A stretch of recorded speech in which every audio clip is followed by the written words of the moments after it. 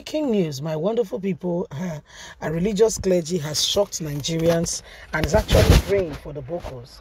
It says, may God grant you success in kidnapping President Muhammadu Buhari, Rafai, Garba. Please flog them very well in the bush. Islamic preacher prays for terrorists. So my wonderful people, now the matter be that to say, may God help them. They should succeed in this endeavor. Say this men, no, they must beat them. They must disgrace them, make them wear only boxers, flog them where, because the suffering they've made people to go through, it cannot be explained. It's beyond words. And so they say, no, God must grant them success. So, no. They must succeed in this endeavor. They must succeed. Let's get all the details. May God grant you success in kidnapping President Muhammadu Buhari, Rafai, Garba. If you do, please flog them very well in the bush.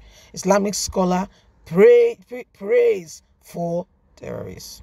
A popular Islamic preacher based in Sokoto State, Shaki Bello Yabal, had prayed that terrorists who threatens to kidnap President Muhammadu Buhari, Governor Rafai of Kaduna State, and the Senior Special Assistant to President Muhammadu Buhari on Media and Publicity, Malam Garba should be successful in their mission. Prays that God will bring this to come to pass. If this is the only prayer God will answer. Sahara reporter said the clergy Yabo said, who said the prayer while reacting to Garba comment on the terrorist threat. However, appealed to the kidnappers to release the innocent people in their custody, but should go ahead and ensure that President Muhammadu Buhari, Rafai, and Garba are taken in replacement. He insisted the terrorists should free kidnap Nigerians and top leaders. They should take those ones and ensure that they keep them there because they are doing nothing to save Nigerians.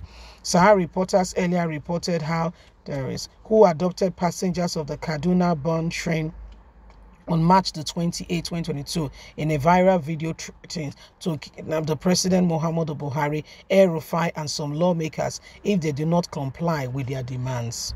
But Shehu, while reacting to the threat, has said that the terrorist activity using propaganda and the use of violence to force government to accept and submit to political demands is not new all over the world. In response to Shehu's statement, the Islamic scholar berated him, saying Shehu for simply describing the threat as a propaganda. The clergy accused Garba of being insensitive to the unfortunate plight of those who have been kidnapped. According to the report by Daily Nigeria, Yabo prayed for Shehu to fall into the hands of the same people. I pray that these kidnappers grab Garba and demonstrate to him the propaganda. We also pray that these kidnappers, may God grant them the success to carry out the threat on the president and also on Rafai, so that they can understand what the common man and woman is going through. In response to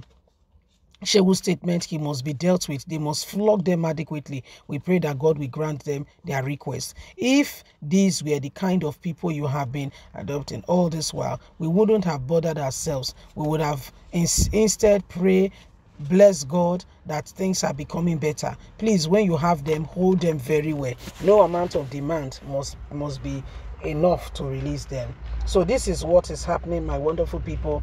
The religious clergy says, Rafai, Garba, every one of them, they should take them, flog them, and no demand should be enough to release them.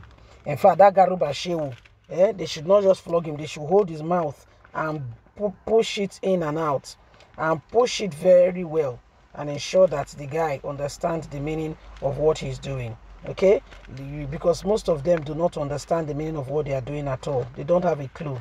They don't have a clue at all. They are taking it with levity. They are very, whatever is happening to Nigerians. In fact, they are making a mockery out of Nigerians. Like Nigerians are just being, over dramatic. You don't understand it. When somebody is walking funny, the person wears a shoe and is walking funny, it's easy for you to say, what's wrong with you? I bet walk away. Because you know why? You don't wear the shoe. When you wear the shoe, you go understand why that person they waka like that.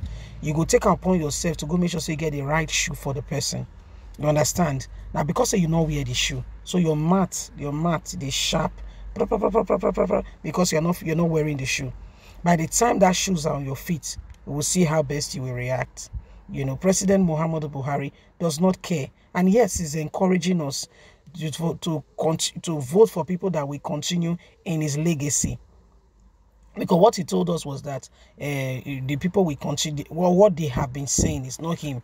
They have been saying that they want to, you know, especially people from the same party, we want to continue on Buhari's legacy.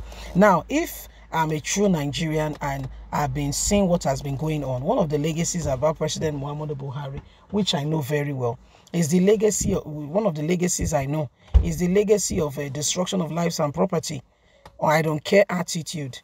Okay, not listening, of which they started already. They don't listen. They don't want to know what you're thinking.